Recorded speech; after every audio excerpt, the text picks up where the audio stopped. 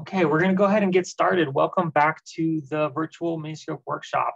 We're really excited to start day 2 here, and we got a really great schedule planned that hopefully is going to take what we learned yesterday and see some really cool applications of it, and then move into the data analysis and future directions portion of the workshop. And so we're really excited to have this day 2 where we think we can really fill out the rest of the Miniscope kind of experimental and kind of research designs.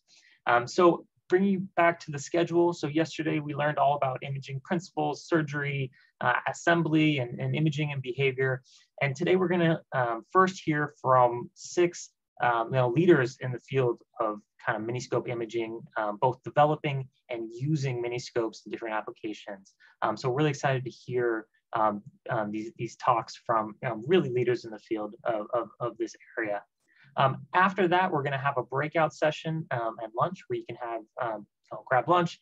There's no content during that time, so feel free to take a break and then come just chat with us and with the speakers. So each of the speakers, most of the speakers are going to be available for breakout rooms where you can discuss kind of how they've developed the technology, how they've been using these Miniscopes in their own research.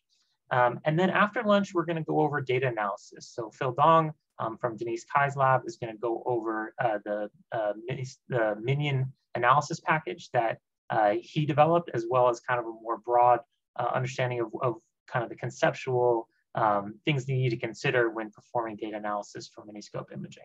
And finally, Daniel is going to go over kind of future directions, some of the new developments that his lab and others are working on. And then after that, we're going to end the general workshop.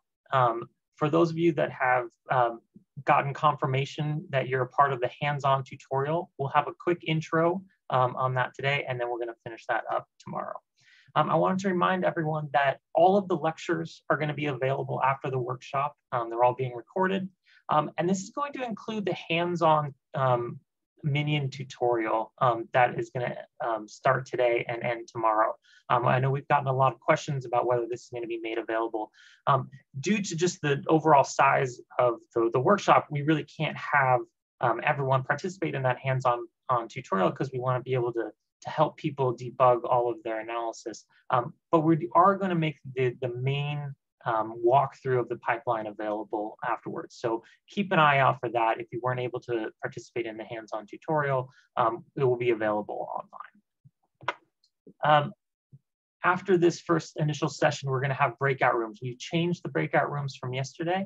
So we're going to have 3 Miniscope-based breakout rooms going over kind of hardware and software, kind of more experimental implementation, and then data analysis.